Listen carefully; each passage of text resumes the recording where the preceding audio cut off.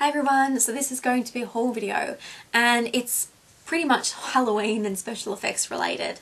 So a lot of the stuff is for tutorials, things like that.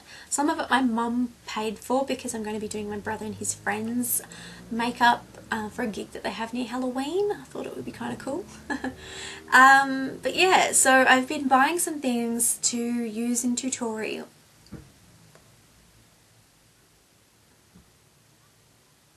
Kidding.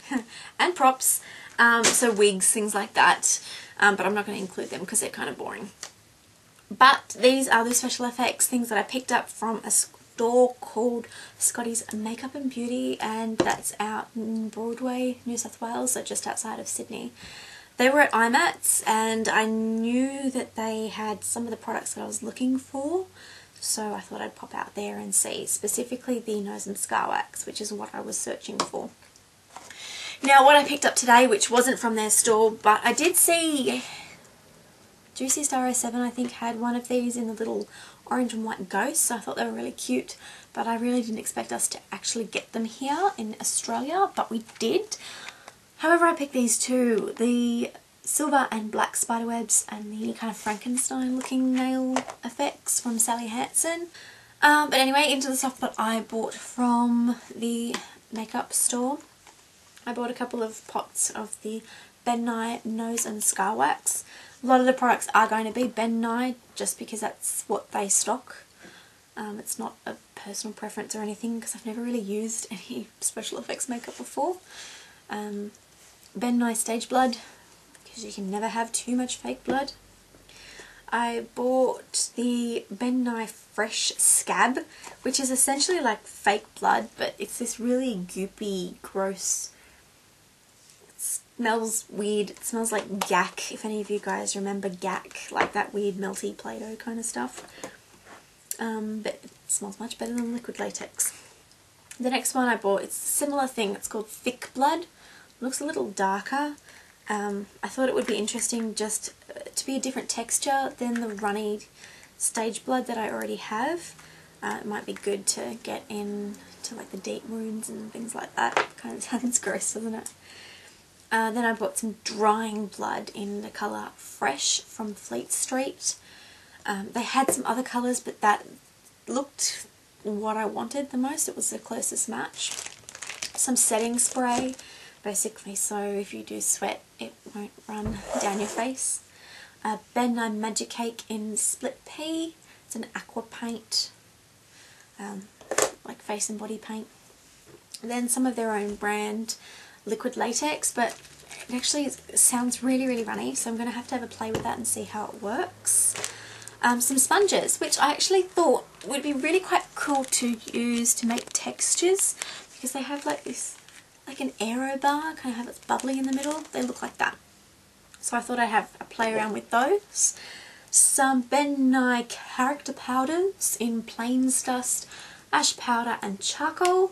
Essentially you use them to make it look like that, if that makes sense. So if you need something to look like charcoal, so just say you do like a burnt flesh and you want it to have a little bit of charcoal around the outside or on your clothes, you could just kind of buff it into clothing.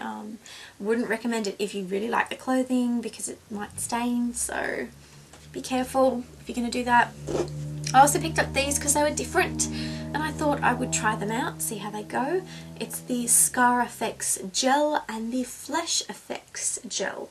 You kind of warm them up as far as I know and do your thing. Ben Nye Liquicet, essentially you replace water with this and you use that together or anything else that you really mix water in with and make it waterproof. Ben Nye Neutral Set Colourless Setting Powder and Ben Nye Clown White, kind of like a creamy base. I figure white's a good colour to get because you can always build up colour on top of that. Apart from that, that's really it. I mean, I want to film a few more Halloween tutorials. I do have quite a few in mind. It's just finding the time because with some of them they are quite time consuming. So they take about an hour and a bit to film and then again to edit it all. but I'm going to try to come up with some quick ones. If you have any Halloween requests at all, please comment and leave them below in this video, and I will read through them and see what you guys are looking for, because if I see that there's one that I think I can do quite quickly, even though I'm working late this week, I might be able to film a couple after work for some of the nights, and that way I can get some more out there before Halloween. But if I can't get them up in time for Halloween, I might still put them up anyway, because they're going to help you guys for next year. And I mean, if you do dress up parties, costume parties, things like that, it's always kind of nice to have inspiration. So let me know what you guys want, if you've got any specific requests.